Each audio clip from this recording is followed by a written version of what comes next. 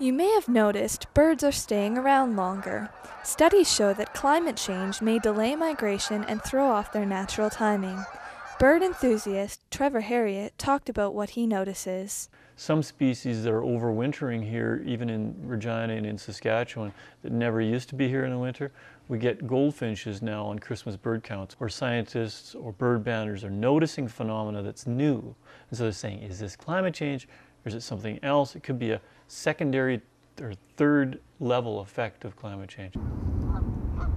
Nature Canada says that 27 bird species have changed their migration patterns.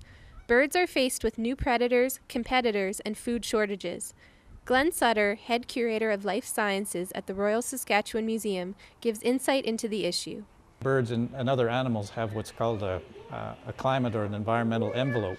They're looking for certain conditions that are ideal for them, and if they're used to finding those conditions in a certain landscape, and as climate changes, they need to find those conditions elsewhere.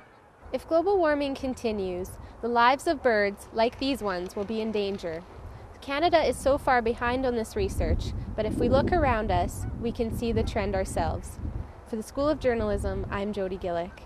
They seem like a natural presence in our lives, the sounds of their calls and the flying V's. But if they lose out to climate change, we might actually miss them. This is Adriana Christianson reporting.